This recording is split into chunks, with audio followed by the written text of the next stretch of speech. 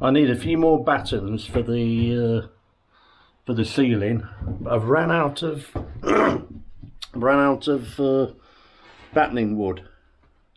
So what I'm going to do, I'm going to trim down some similar wood that I've got, and the trim that I end up with I can use to go over the joints on the ceiling. I'll probably just mastic that on so you don't see any screw holes. So that's the width of the battening that I want, and this is all I've got. You'll notice it's a little bit thicker. It needs to be, as you can see, a few mil shorter. So what I'm doing, I've set the machine is unplugged. I've set my fence on the saw up to the thickness that I want, and then I'm going to put through, cut this down into reasonable lengths first, and then slide that through. Let me cut it down and then I'll show you what I mean. So first I need to cut this to length. Just cut that.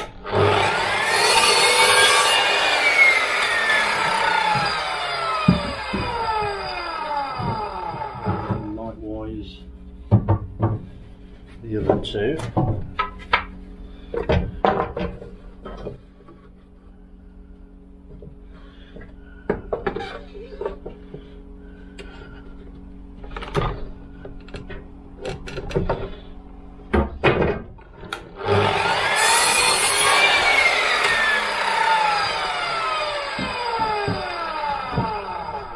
One more.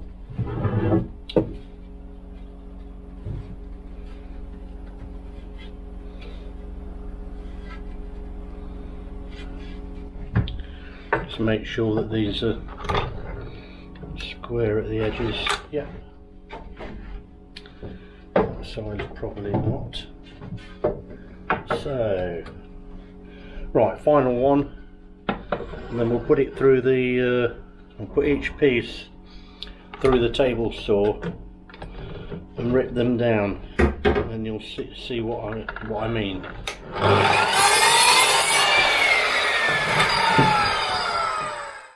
So I need to put this through now and cut that down. So let's do that.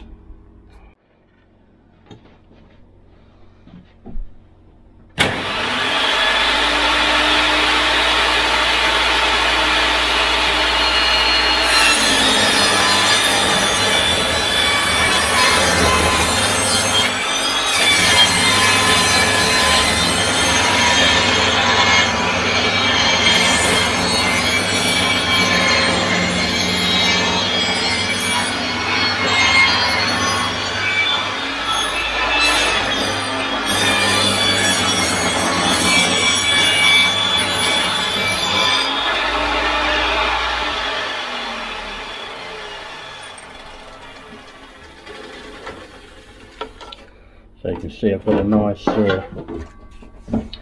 sliver there, which won't be wasted. Like I say, it will be used as the to cover the joint on the actual ceiling.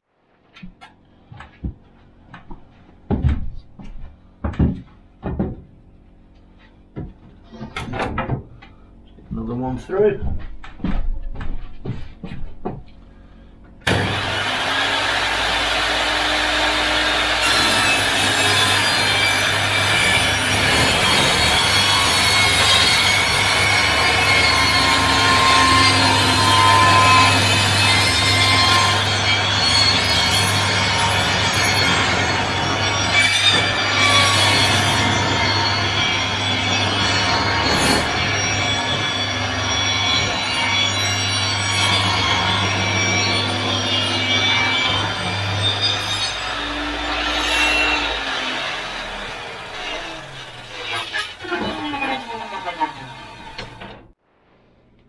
see, I've got the width that I need, and also I've got a nice bit of timber which where my 6mm ceiling bits join, that'll just be glued onto there, onto the joint, so there'll be no screw holes. If I ever needed to get this off, I'll just prise it off. I'm just going to put it on with the mastic. So that's the idea. I need to replace the engine bay cover. At the moment it's OSB 18mm. I'm going to replace it with this plywood. It's a birch plywood. It's got a waterproof coating on it. I managed to get 3 sheets of this at the right price. So one side is sort of non-slip, it's quite textured, and the other side is as smooth as a baby's bottom.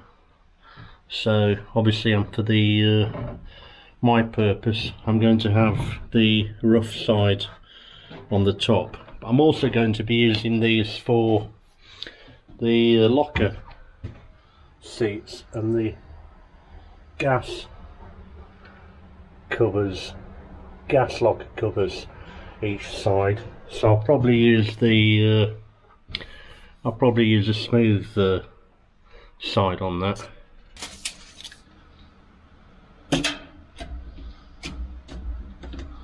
So it's 49 1/4 by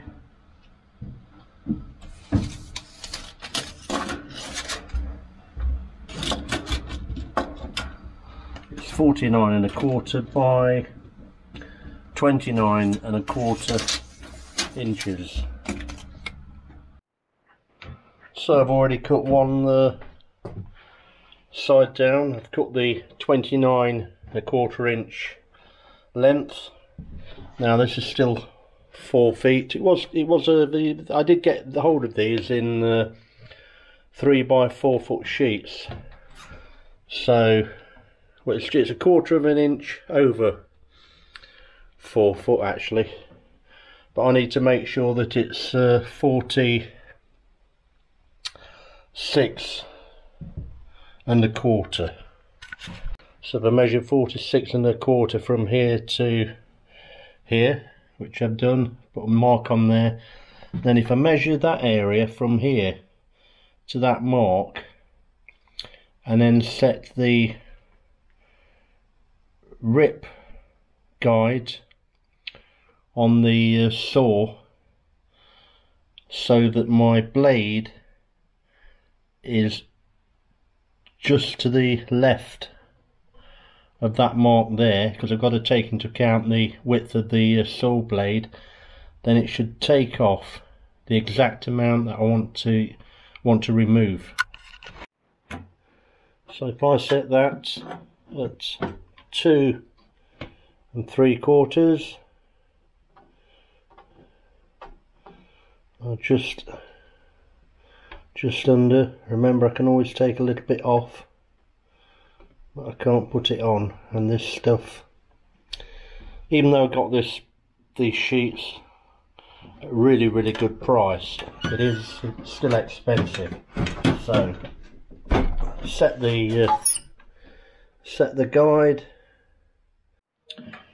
Right, what we've done here is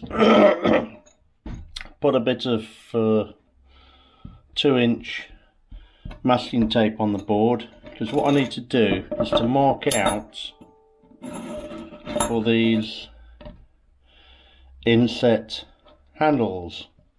So what I've done, I found the centre of the board, put a line across. I've also put a line 100mm or 10 centimeters from the edge on here. I've turned this handle over. These are stainless steel, marine stainless steel, so they're not chrome plated. They're actually stainless, so they're not cheap. These are the real McCoy. I've lined this up. I've then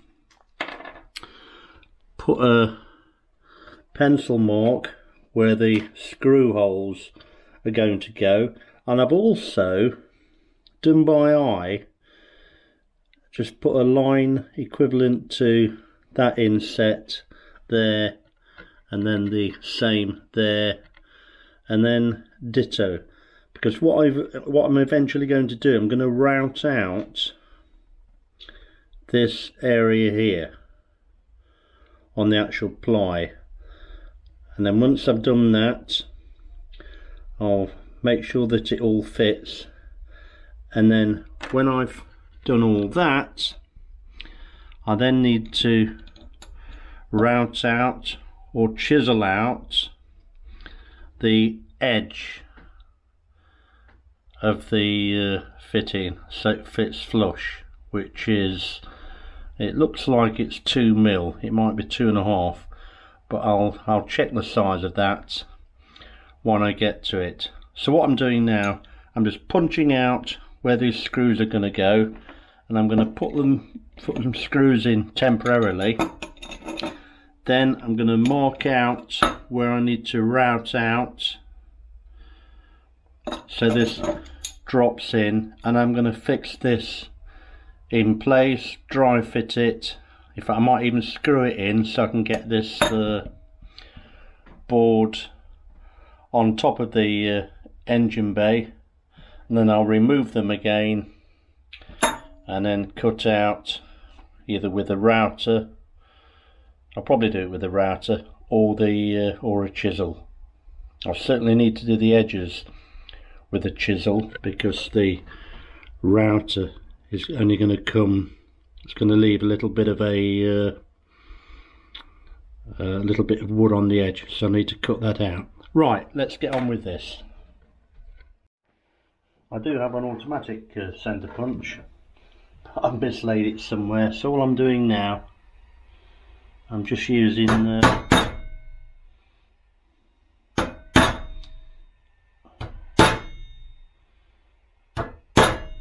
manual one, and then likewise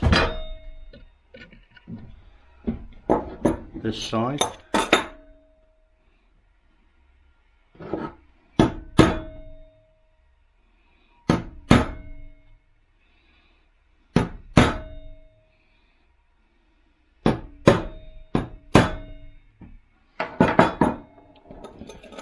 I'm going to take my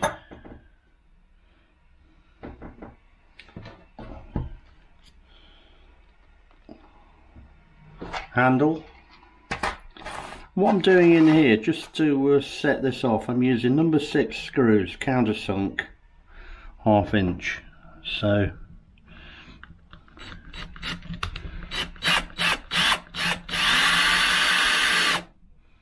just to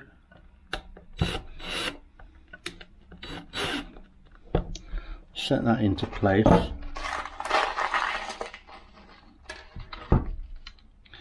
Eventually I'll have some stainless steel countersunk bolts through here, but to start with I'll just be putting screws in. Let's leave that one in.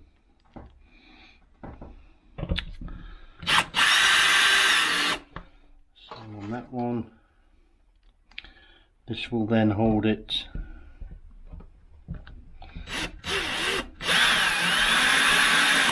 in place, and then let's do the same on this one.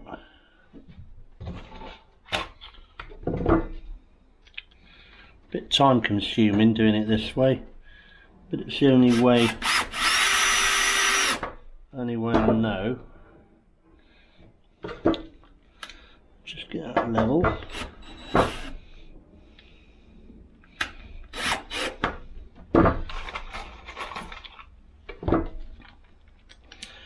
The screws that I put in here until I put the bolts in,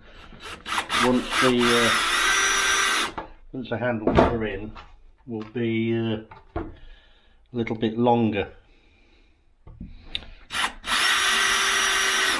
than this. The reason I'm doing it this way is just so I've got some location holes. So now I'll take them out and then quickly show you how it will